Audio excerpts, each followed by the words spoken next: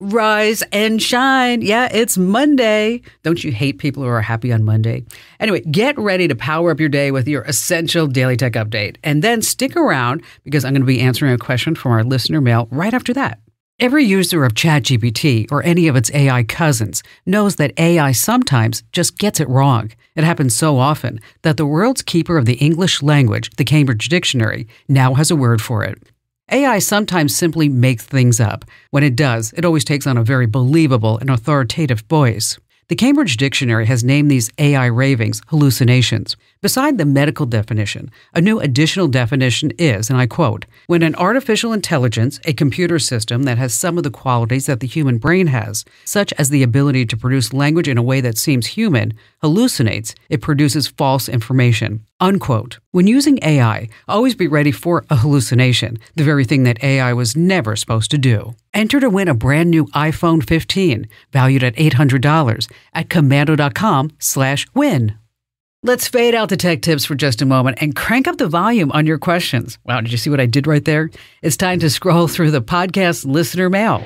Okay, let's see who we have now. Andy in Scottsdale, Arizona. Hi there, Andy.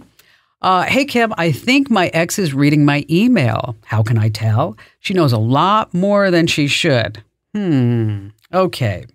Since you didn't tell me your email provider, let me just give you some basics. What you want to do is look at your account or your security settings for your email. Inside there, you're going to find something that says recent login activity or login history. Now, don't be paranoid on me, okay? Maybe you checked your email from a friend's house or you're using a VPN, and so your location shows up as a city across the country. But if you're still worried, what you want to do is change your email password, enable two-factor authentication.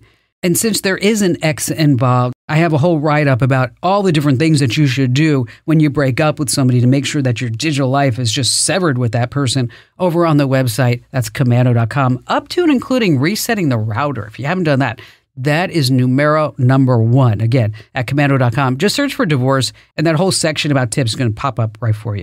Hey, thanks for hitting play today. You're awesome. If you have questions, shoot them my way. Head over to commando.com and look for that email Kim link. I read every single note like it's a hot off-the-press tech news alert. Hey, get ahead of the tech game too. Just sign up for my free daily newsletter. It's just a click away over at getkim.com. That's getkim.com.